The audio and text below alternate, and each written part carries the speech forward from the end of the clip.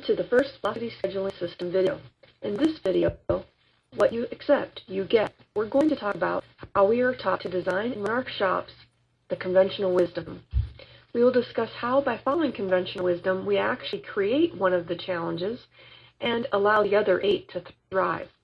And why conventional wisdom makes 99+% due date performance very difficult and makes reducing lead times just about impossible. So, let's get started. These were the 9 biggest challenges you reported facing when trying to schedule your shop. If you look closely at all of these, you will notice that they are all sources of variability. And as we discussed in that special report, all of these sources of variability make it difficult to schedule. In fact, we said that your schedule is likely to be dead on arrival. And all of this variation makes it tough to meet customer due dates, and consistently reducing lead times isn't any easier. But this is only part of the picture. Even if none of these sources of variability existed, life only gets slightly easier. Scheduling does not become a piece of cake. This means that there is something even more fundamental going on. And that something, conventional wisdom, how we are taught to design and schedule our processes. So let's look into what conventional wisdom is. Let's work with an example to explain conventional wisdom. Let's take a shop that has 5 departments. I have labeled the 5 departments as saw, turn, mill, grind, and pack and ship. And generally the flow is from left to right. But for many shops, our flow can also reverse directions at times. So you might have a job that goes saw, turn, mill, back to turn, grind, pack and ship, where we actually go backwards for a second turn up. But generally flow is from left to right. And you may have the situation where you have more than 5 departments. And you probably also experience jobs that don't go through all the departments. But from a 50,000-foot view, we can get an idea of what we're dealing with. And of course, many of you have outside vendors for heat treatment, plating, bronzing, etc. But for now, we're just going to focus on our internal processes. Conventional wisdom says, to maximize profitability, you must maximize the use of your resources, both people and equipment. And to maximize the use of your resources, you must balance capacity.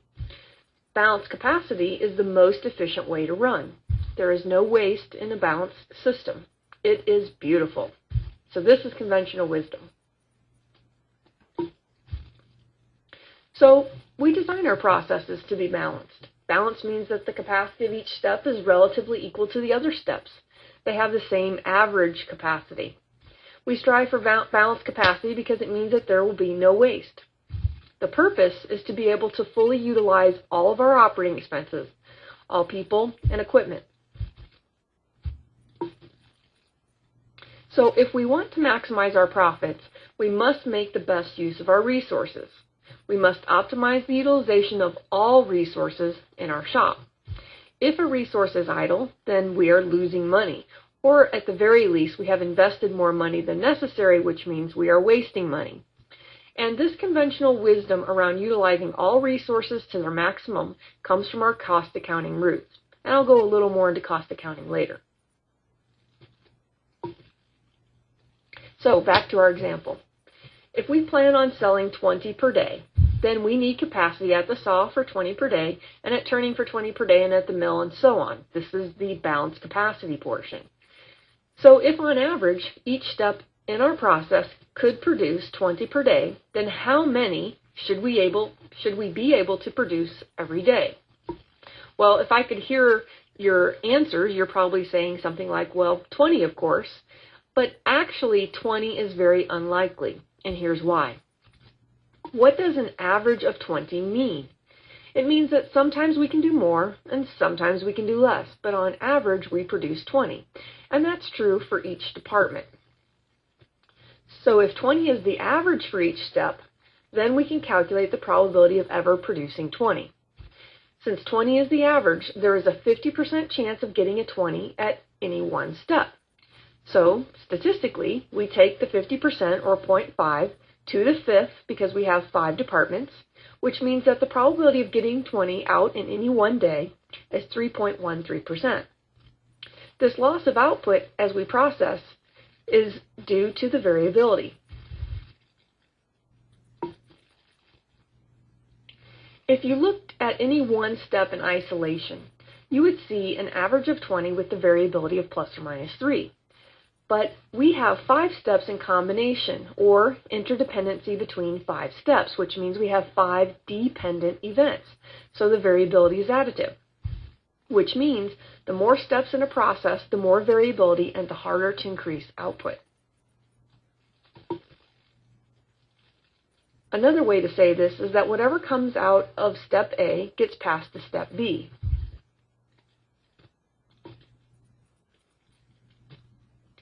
The variability of B occurs around what was passed. So let's say that 18 gets passed from A to B. This is now plus or minus 3. However, it cannot be plus 3, but it can be minus 3. And so on. But the question still remains, if we're not likely to get 20 out, what will come out of this system? This system, by the way, that we perfectly designed to get 20. I did not know the answer to that question, so I used Excel to do something called a Monte Carlo simulation.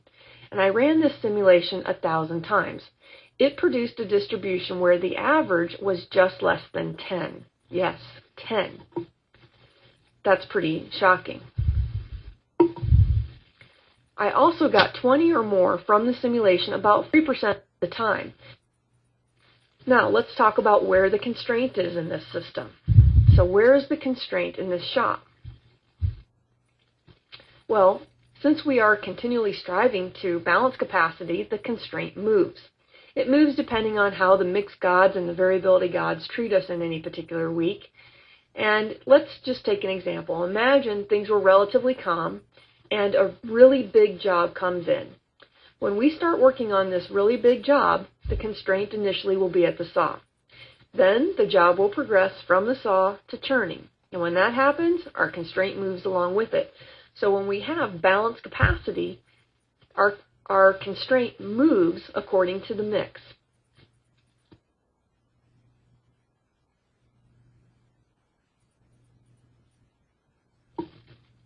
So it is like the pig going through the python. And interestingly, that challenge number 3 that we had in that special report, our mix can vary wildly and so our constraint moves, is created. Actually, we chose this situation, the situation of the constraint moving, when we chose to have balanced capacity. And trying to keep everyone busy and all the machines busy, that's part of that balanced capacity.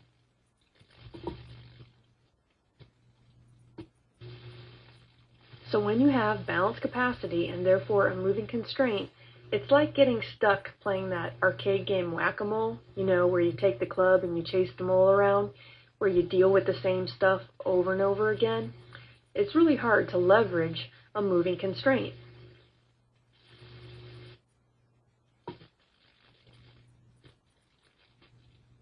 Now let's talk a little bit about cost accounting. Cost accounting demands high local efficiencies, which pushes us towards balancing capacity.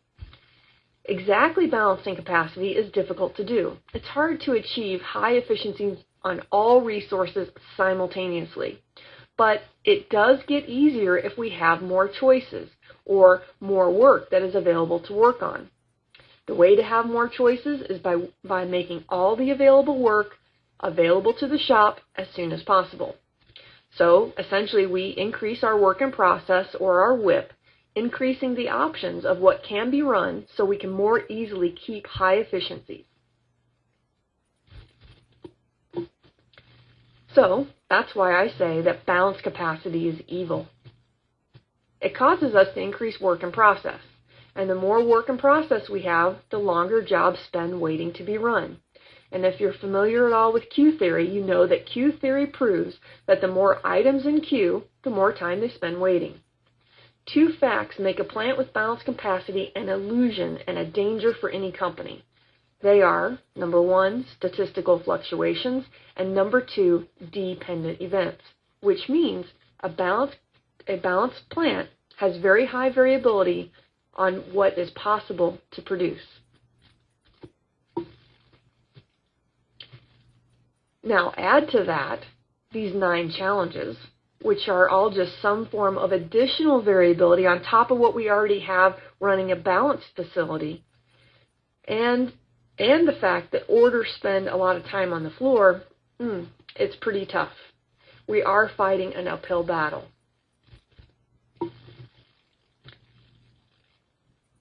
So let's talk a little bit now about velocity, and you've heard me mention the velocity scheduling system. Well, velocity is the amount of time an order spends on the floor. It's the elapsed time from releasing the order to the floor until the order is complete. When work in process is high and variability is high, then velocity is going to be low. Or, another way to say it, orders spend a lot more time on the floor.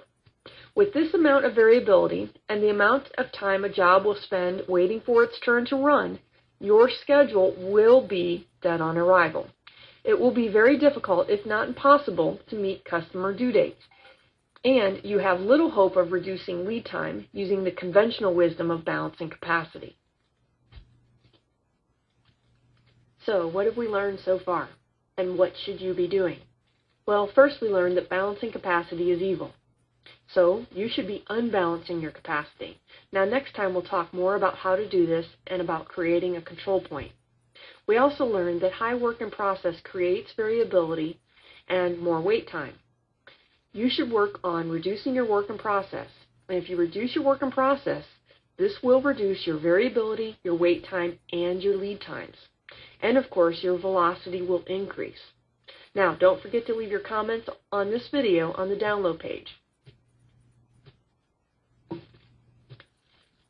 So, that's all for now. Watch your inbox for my next email, and more videos are on the way. Wishing you success, this is Dr. Lisa Lang.